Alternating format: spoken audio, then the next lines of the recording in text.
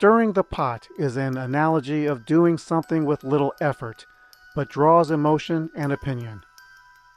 There's a particular topic that's generated quite a buzz from one of my eyes wide shut commentaries, and it came about from a third-rate observation and an off-the-cuff joke. Funny, huh? We're going to talk about it. As always, the alternative theories mentioned within may cause anxiety, rage, and disbelief. But that's why you're here, I hope. And kindly consider leaving a like, share, or subscribe if you enjoyed this video. Not a coincidence that stirring the pot involves food, because food is the subject of today's video and why we don't see any in Victor Ziegler's opulent party. This is a difference between intention and inference, an example between judging what we think Kubrick wanted versus what we, the audience, walk away believing. The clues don't have to be so obvious. Some hide in plain sight and go unnoticed after many viewings. Food is a curious subject, partly because it is something we relate to. If we were invited to a party, alcohol or not, having no food is something many would pick up right away. However, this doesn't apply when watching a movie, because film is not real life, right? To a casual viewer or someone pragmatic, it will be argued that the lack of food in the scene is irrelevant. If you don't see it, it doesn't matter. It's a party filled with people. The alcohol and drinking glasses are only props. Having food, as I think is practical, wouldn't add anything because nothing of value was lost by not having it. We all can agree that Ziegler's party is a place where characters are introduced to each other. Ziegler is extremely wealthy, married, and morally compromised. Bill saves Mandy's life, which comes into play later. The first few scenes in the opening act establish the tone of the film. It's a one of salacious yearnings and temptation at the cost of marital instability. Just ask Mrs. Ziegler. There may be many good production reasons to omit a buffet table from the film set. But when you offer less food than a children's birthday party, people will notice. This is why I distinguish Kubrick's intent from the audience's interpretation. I was going to make a comment about how some of us don't have the luxury to pause a video and research the internet. But there's that Kubrick moon landing theory out there. So there's that. And food is not a forbidden subject when it comes to the world of Eyes Wide Shut. Alice enjoys some Snackwells. Bill is into tuna salad and coffee. There's an entire scene inside a diner that's open 24 hours, or only from 6 a.m. to 10 p.m. Is food only for the working class? Alcohol is portrayed in movies commonly as a sin. Its gluttony ranks up there with greed and lust. We get that from Ziegler in one short minute. The bottles served at Ziegler's party make an appearance late in Victor's study. Something you'd expect from a host, since no one is going to throw out good liquor. The bottles are used as background props, seen but not mentioned, to remind us that Mandy is the link that ties Victor, Bill, and the party together. However, you could argue the bottles are another example of something that didn't have to be there. More so, considering Victor doesn't serve Bill a drink from one of the leftover bottles, but from a fancy decanter, like any rich snob film villain would. He only drinks the good stuff. Speaking of seen but not mentioned, there is an ice bucket and champagne in Ziegler's bathroom pleasure parlor. Victor even carries a drink while sitting in his throne. It's part of his identity, as well as women, money, and power, but not food. Are there subtle messages buried in Ziegler's party? Of course there is. This is a Stanley Kubrick film. He either puts messages everywhere, or many of his fans think he puts messages everywhere. When was the last time you talked about The Shining from the ABC miniseries? Clues are buried in the lighting fixtures. It's even in Ziegler's choice of staff. Sometimes there are clues in things you don't see. You have to listen to the notes she's not playing.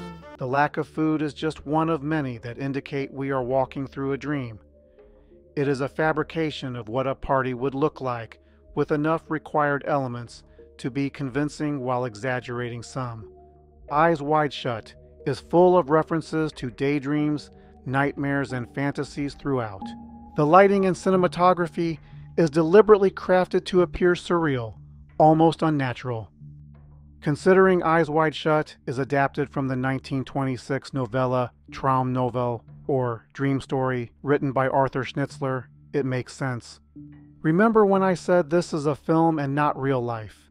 Movies also fabricate believable worlds with design, symbolism, and props to make you accept what you see as reality. This isn't Greenwich Village, it's built on a soundstage. No, this isn't a real Christmas party, it's make-believe. But so are dreams. Dreams, much like a movie set, have props, a general theme at times, and recurring characters. They have exaggerations, and if you are lucid enough, notice things missing that should not have been. Ziegler's party has a checklist of things you'll find in a dream. Let's start with exaggerations. There are the party guests and the venue. Ziegler's home is built as a banquet hall. We know this is his home because Bill returns later to Victor's study. The number of guests is over the top, not to mention the floor plan. How many more guests would it take for Ziegler to consider hosting his party elsewhere? There isn't even a crack about the mammoth size of the place. True, Bill and Alice have visited before, but there isn't a sentence of exposition for the audience's benefit. It's all assumed as normal. The lighting is a deliberate Kubrick cinematic motif. It is dreamy by design. We're supposed to be fascinated and take it for granted, as most of us do during the holidays. Some dreams, the more rated R kind, have out-the-blue temptation or illicit fantasies. Depending on the dreamer's alter ego, may experience apprehension and self-doubt. More prevalent is sudden change of tone and atmosphere. Bill's dream wanders from a dance with his wife to reuniting with old acquaintances to be tempted by sirens, before finally whisked up and above to a sobering life and death situation. Some party. Then there are the characters in a dream, along with your familiar family and friends who drive the message of the dream, the NPCs. The NPCs are your background and fillers. You're not supposed to pay too much attention, but your brain does. They can appear again in future dreams, taking up similar roles. There is the music. It is as subtle of a clue as the lack of food. It is out of sync throughout the scene. I'm in the mood for love plays when Bill and Alice enter Victor's palace and continues uninterrupted through its end, 1 minute and 50 seconds later. However, there is a dissolve into a jump cut in the middle of it. The music plays in real time. This is unnatural, even may be described as surreal. We're not supposed to notice, just like we're not supposed to notice seeing the violin player in an opening extreme wide shot, but don't hear him.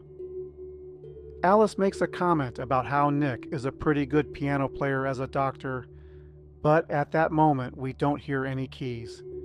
If you hear the music differently, let me know below in the comments. The Christmas party is unique to the film and not included in the novella. It's a contemporary prologue to what's found in Traum Novel. It's one long foreshadowing of things to come. There will be emotional separation between Bill and Alice. Nick Nightingale will exit the way Bill welcomed him, with bodily contact. Bill will be teased, but never get the other woman. He'll see Mandy on the second floor moments before she's headed for the morgue. Finally, his immediate future depends on Victor's charity. Eyes Wide Shut plays out like a dream.